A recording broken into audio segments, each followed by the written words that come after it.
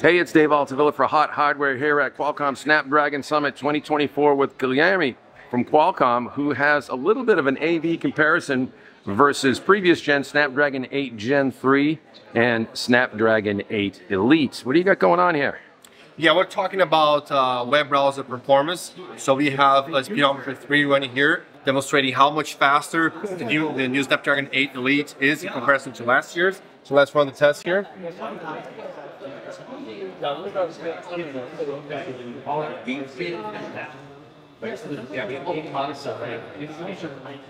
Right, so that's performing a bunch of web operations, JavaScript. Yep. All progressive web app stuff that everybody uses every day. There you go. This is done already. The Snapdragon 8 Elite is done. Gen 3 is still going on the left. And wow, almost double the performance. Good stuff. Hey, thanks, Guilherme. Thank you. Hey, it's Dave Altavilla for Hot Hardware here with Matthew Grossman from Qualcomm, and we are at Snapdragon Summit in Maui 2024, looking at the new Snapdragon 8 Elite and some interesting new capabilities it has in the realm of gaming. Matthew, what do you got? For us, we have 4 demonstrations that we're going to take you through today. The first being our nanite demonstration. So with Unreal 5.3, Snapdragon 8 Elite will be the first mobile platform to fully support the console rendering pipeline for nanite. All right. This demo for me is super important because we're able to see 2 things. And one, that on device, we are completely rendering this environment. So you're able to see 3D quality environments directly rendered on your mobile devices. Second, when you're taking a look at this environment, we're able to drill down a layer deeper and showcase the geometric complexity that our designers in Snapdragon Studio have put in place. And in the figure of, in the realm of 8 figures, showcase the geometric complexity of these rendered environments. Wow, good stuff. Second, just going to highlight our partnership with Feral Interactive. This is Grid Legends, a game that launched on consoles in 2022 and will be coming to mobile this December 2024.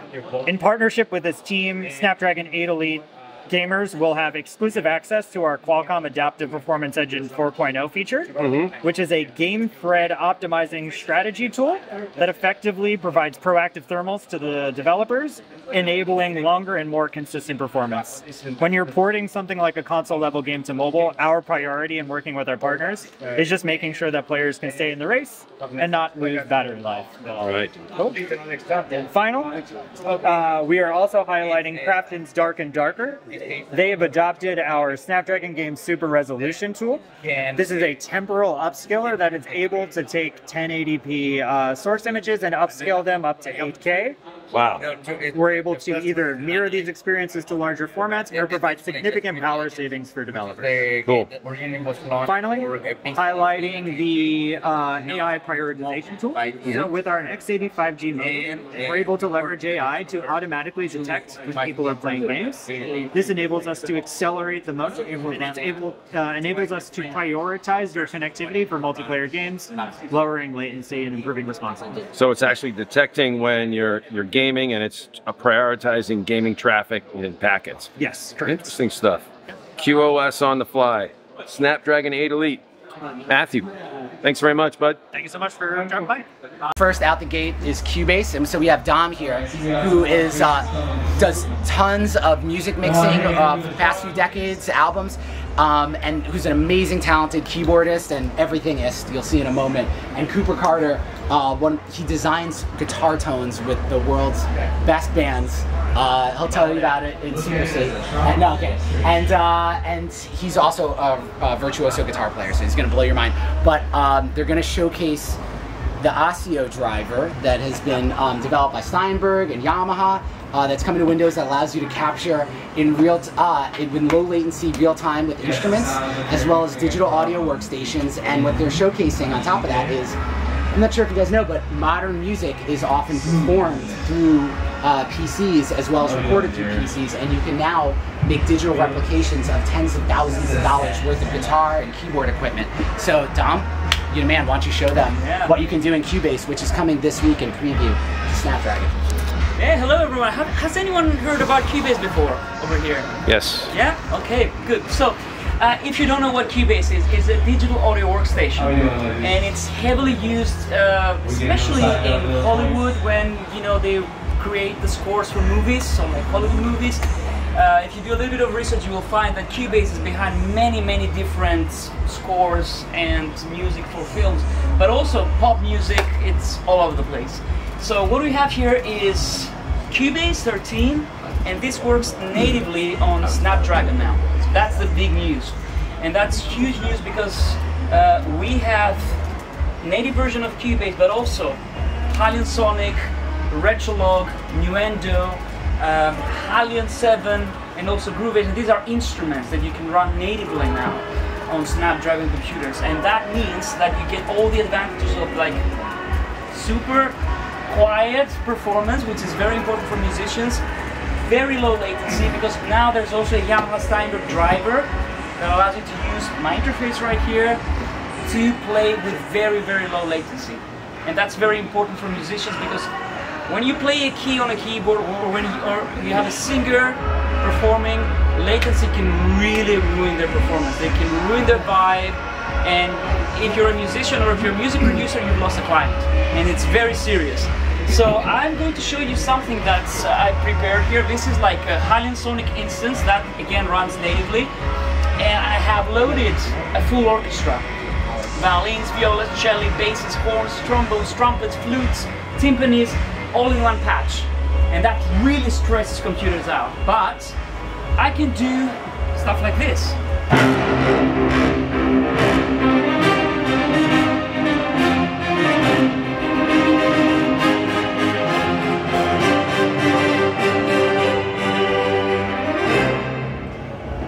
So that is it's a big deal, because that means I can play all these instruments in real time and the computer doesn't even care. What you would normally get in this kind of situation would be pops, clicks, interruptions. I would have to stop performing, and that's really devastating for a musician. But you can do all these things right now, and I'm under this heat, right? So that's, for computers, it's not a good thing, especially for people that perform live, musicians. You need something that's reliable, that you can play, and I've been here all day. So let me show you what else. I have like a full track here, and this is the mixer, right? So here I can just adjust the level of all the instruments. So, for example, I have my bass here,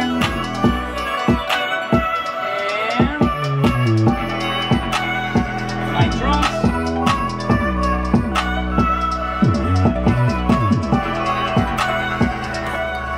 Of course, I can play all these instruments in real time again. So if I want, for example, to play this vocal sample that you hear again, I'm going to do something different. Let's go for this one. So this is like a vocal sample that I've chopped, and I have turned it into an instrument. So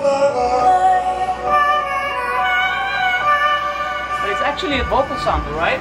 And this is like a very popular technique when you're producing like pop music these days. It's all about samples and all these things, but I can just as easily just load up our Groove Agent instrument, again natively, it works on Snapdragons, and I can play the drums.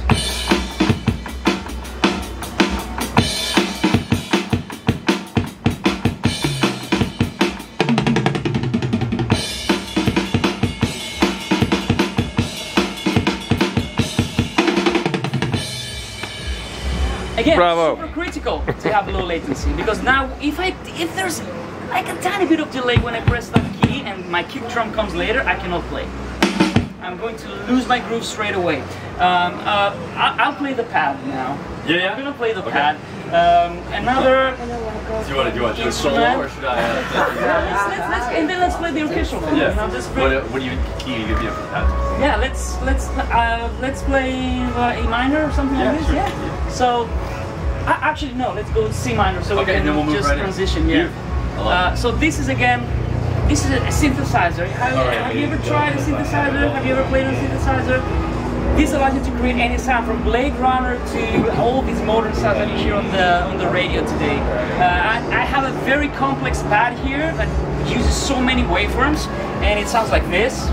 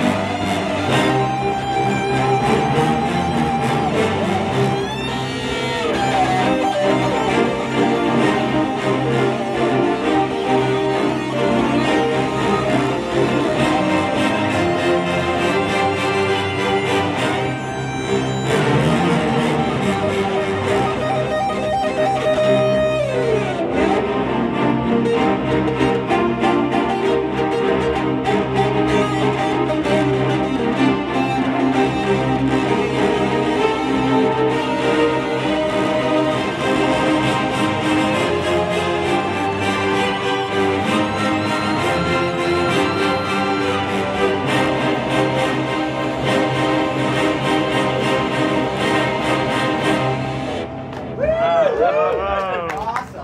Thank you.